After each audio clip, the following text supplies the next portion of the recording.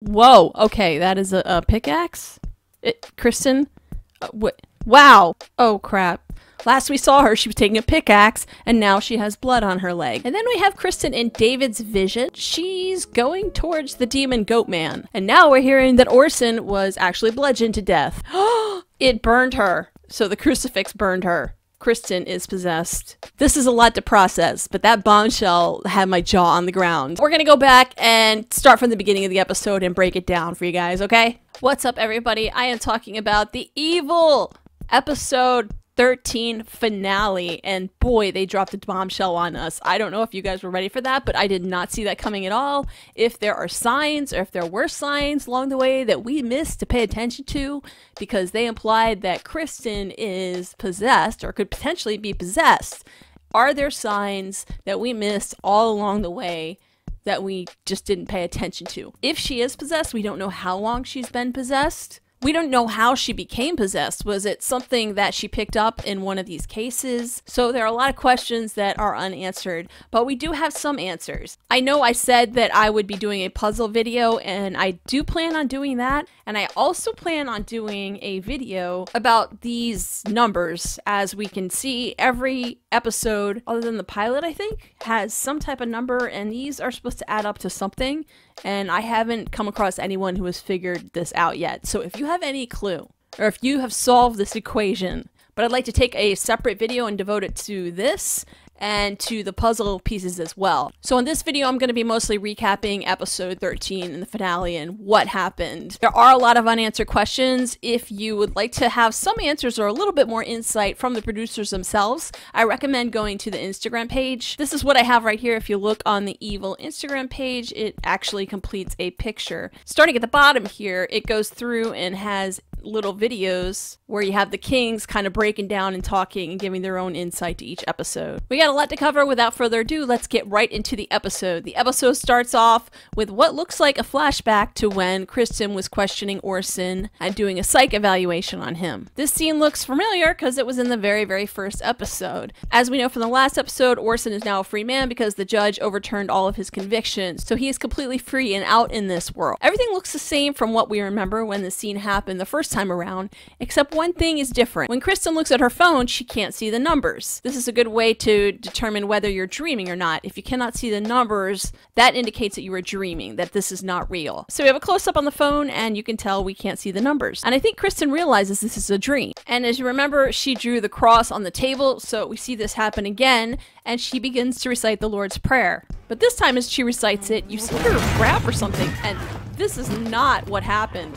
That is not what happened. When this scene happened before, Orson lunged at her, and she was visibly shaken. But here, she's just completely attacking him, and this is a dream. So I figure, oh, okay, well, Kristen is just having a fantasy where she actually did something that maybe she wished she had done when she had the chance. You have those all the time. You're like, hey, I wish I had told that person off. But watching this again for the second time, knowing what we learned at the end of the episode, I'm thinking this is more foreshadowing. But the dream isn't done yet. She wakes up and look who's at the end of the bed. It's George. But something's different this time. She actually has scissors under her pillow. So first she attacks Orson, and now it looks like she's about to attack George. And she stabs him in the back with the scissors. Ow. She kills George. But it's still not over yet. There is a knock on the door. What's behind door number 3? She goes outside the hallway, and we see our goat man. The same goat man that we saw appear as Leland's therapist in the end of the last episode. So this demon goat man has now appeared to both Leland and Kristen. And he's actually giving her a slow clap for killing George. He says, your husband gave you a gift and you didn't even take it. Go climb your mountain. When Kristen asks how does he even know about that, he says, you know how. This doesn't sit well with Kristen. She looks horrified. And then she wakes up and she's in bed. She was having a nightmare. So Lexus is awake and she tells Kristen that she saw it too. And then, disturbingly enough, blood pours out of her mouth. This is more foreshadowing because what we learn later about the fertility clinic that she went to, it all kind of makes sense right now and falls into place. So Kristen wakes up again. So this is kind of like Inception, where you're inside a dream, inside a dream, inside a dream, inside a dream. Like, how many different layers Well, for now, this looks like the final one. We're then taken to a scene where Kristen is looking at the gift that Andy gave her, saying it's your turn to go climb the mountain, which we know she decided she didn't want to do. We learn that Andy has gone to Denver. He's not going to go on the tour, he's just setting it up. But he is currently out of town at the moment. So the girls want to know if Grandma is going to be babysitting, and Kristen is asking them if she's been acting different lately. I think Kristen is on to the fact that she's still probably seeing Leland. So she tries to get this information from the girls to find out whether or not Grandma broke up with Leland or not. Unfortunately, the girls don't seem to know. Before the girls leave to go to the bus, Alexis tells Kristen, "Don't worry, it won't hurt you." Kristen asks her, what is she talking about?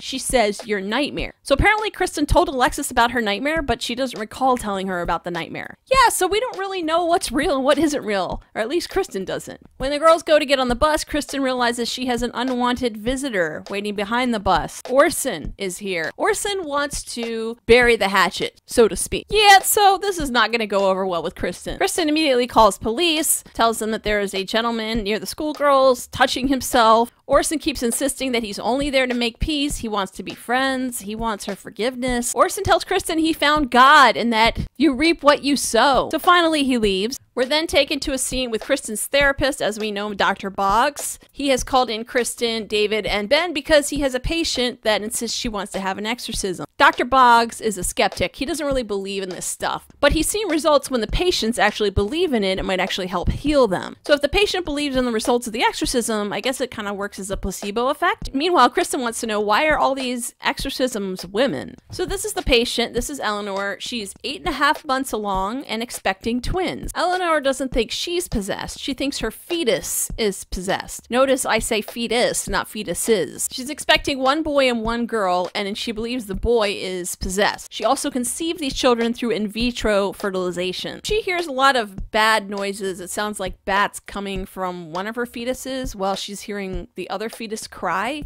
This is pretty creepy, I gotta tell you. After meeting with the patient, the four of them talk outside the office, and Kristen suggests maybe she's having some type of prenatal psychosis. But Dr. Boggs says there's not a lot of time to work out a treatment plan for that because the woman is actually due in 10 days. But after they leave the office, the camera pans away to, I think it looks like Dr. Boggs' assistant, and she's on the phone with Leland, and Leland is asking her who's in the office. Yeah, so she reports that the three of them are there, plus this patient with the demonic baby fetus. Back at the house, Kristen confronts Cheryl and demands to know if she's still dating Leland. She figured out there were only 3 people that knew about the gift that Andy gave her. Cheryl, Kristen, and Andy. Kristen has had it. She does not want her mom involved with their family at all if she's dating Leland, so she tells her she needs to make a choice. Leland or seeing her family. And her answer is bye. When she goes to leave, who's at the door? Mira. As we know from the last episode, Kristen brought up in court that Mira was writing a book, and that made a case for her potentially wanting to pin all of the murders that Orson committed on Dwight so that she would have a little bit more content for her book, I guess. And based on what we saw, this didn't sit very well with Mira. So when Mira comes in, Kristen apologizes about what happened in court, but that's not what this is about. They have an assault complaint against Kristen. Now, when I first heard this, I thought it was Leland that actually filed an assault complaint, because technically she did assault Leland with the knife, like she cut his throat. That's a legitimate assault complaint. But it wasn't Leland, it was actually Orson who filed a fake assault complaint claiming that Kristen accosted him.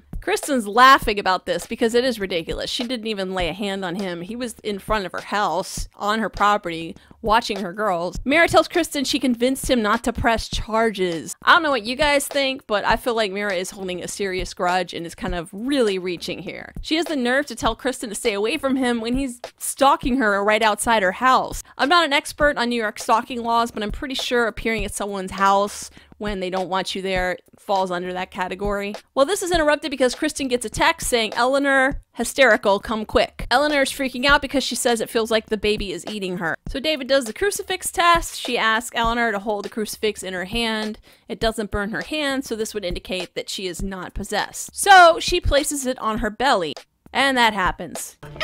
Oh. It's the devil inside me. Okay. We're then taken to a scene in Leland's office, and he appears to be looking at the map of the sigils that Kristen put together. Now, how did he get a hold of that?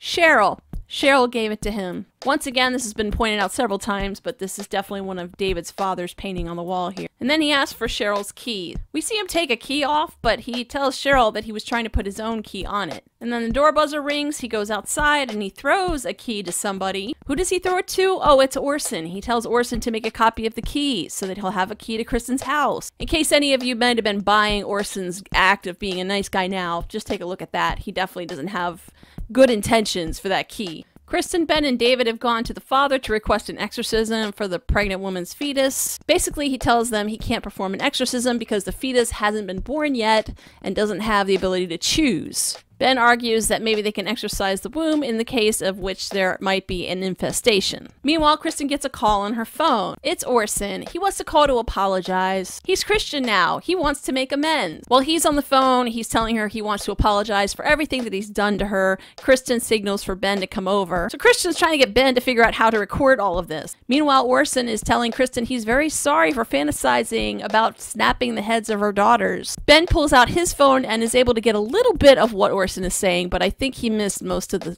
important stuff. Everything here would indicate that Orson has no intention on letting up on trying to harass and antagonize Christian. So she has Ben change the locks on the door and put in a few security measures to the house. We're taken to a scene with Ben, Kristen, and David inside of Mass. The father wants to conduct a test during Mass before performing an exorcism on Eleanor. We see her taking communion here, and this happens. Oh gosh. Okay, this is the monitor for her sonogram, and as you can see, there is only one fetus now. The other fetus is gone.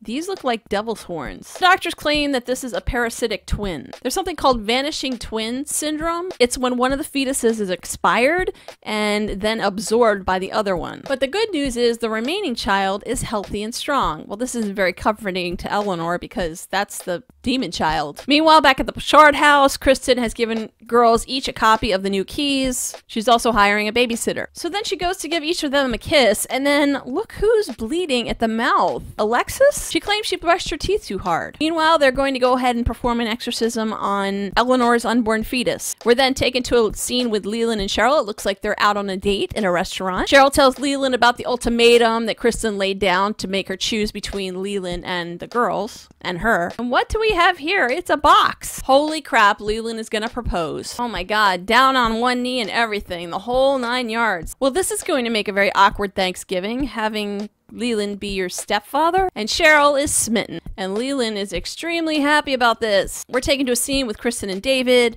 David tells Kristen about a Shakespeare verse. The line is actually from Henry IV. Prince Henry says the line, "When that this body did contain a spirit, a kingdom for it was too small a bound." David draws a parallel between that passage and the loss of a friend during a battle overseas. And David confides in Kristen that he basically fears death, which is something surprising for a religious man because Christians believe that there is an afterlife. And as you can see, there's a little bit of a shippy moment happening here. A friendshipy moment, but maybe a little bit slightly more than friendship. I don't know. I'll let you guys decide on that. We're taken to a scene back at the Bouchard house, and it sounds like someone is trying to get in the door. They're clearly trying to unlock the door, but can't unlock it, so then the doorbell rings a couple times, and Alexis wakes up. She goes downstairs and she says hello, and you hear a voice that says, "Let me in." He says, "Let me in, I have an old key." When she asks why should he let him in, he says, "You know why." Well, we don't know why, so I'd like to know why. She opens the door, and yes, it is our Goatman demon from Narnia. Guys, this is the third person to see this image, this thing. Leland has seen it, Kristen has seen it, and now Alexis has seen it. He tells Alexis, "Let's go to the next level." So we are in Inception here. So she freaks out and slams the door on him because she gets scared. And then it cuts away to Ben. What the heck just happened? He hears something that sounds like a music box.